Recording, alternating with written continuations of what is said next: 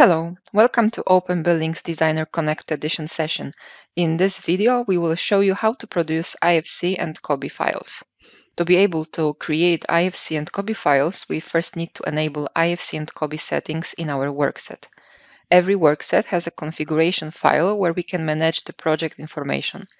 Let's go to Workset folder and open the Farnsworth House CFG file.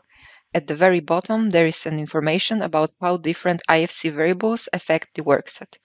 We will select the variable of the value of 2 so that the data will be extended with IFC and COBie psets. After saving the changes, we can go back to OpenBuildings. We will create a combined model where all three discipline models we created before are attached as references. To be able to see the IFC information in the model, we first need to perform Schema Upgrade utility. Let's select File, Utilities, Data Utilities, and click on Upgrade. We will click on a small Expand button to upgrade all references.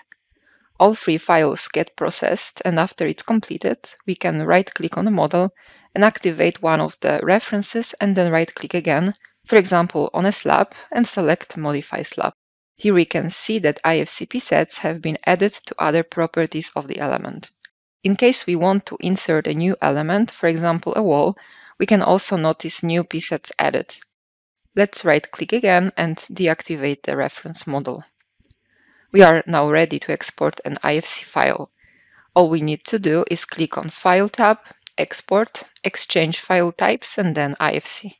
In the IFC Export dialog box, we will select IFC Coordination View to 0 and then Export. The IFC file gets generated and saved in the IFC folder in the workset. We can now check the effect on one of the IFC viewers, for example Solibri. Here we can see our model and all the information provided in the Info tab.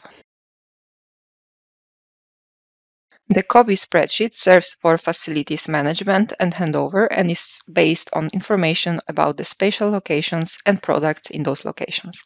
So to create a COBie file, I will add some spaces in my architectural model. I will apply a horizontal section clip volume and then select a space tool in the architectural tab. I will apply a space of mechanical room with flat area method in the central part of the core.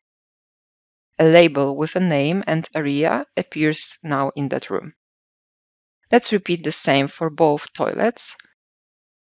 Then for the kitchen, living room, and other spaces, we can define the borders with draw rectangle or draw shape method. Once all spaces are defined and some more elements placed in the architectural model, I can move back to combined model and this time export an IFC file with a COBie spreadsheet included. Let's select again File, Export, Exchange File Types, IFC, and in the IFC Export dialog, we will select IFC Facilities Management Handover View Definition. It will activate a tick box for creation and opening of the COBie spreadsheet. In the Author tab, we can add general author project information and then click Export. The files get created and COBie spreadsheet automatically opened.